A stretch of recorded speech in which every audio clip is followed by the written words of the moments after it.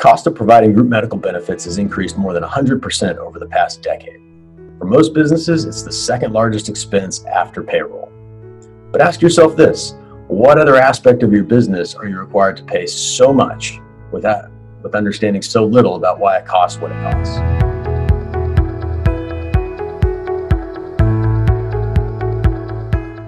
Hi, I'm Jarid BECK, co-founder and managing director of Risk Management Advisors, a risk strategies company. And today I'm going to give you the big 3 reasons why this is and what you as a business can do about it.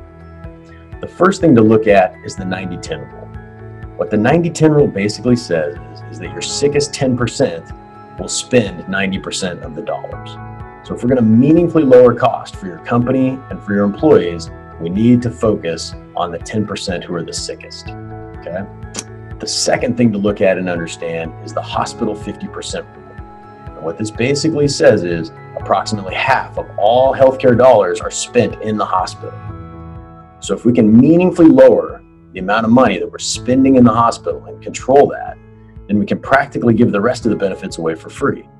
Get rid of copays for office visits, get rid of copays for generic drugs, get rid of deductibles, coinsurance, physical therapy, give all that away for free. Again, all by controlling that hospital cost, okay?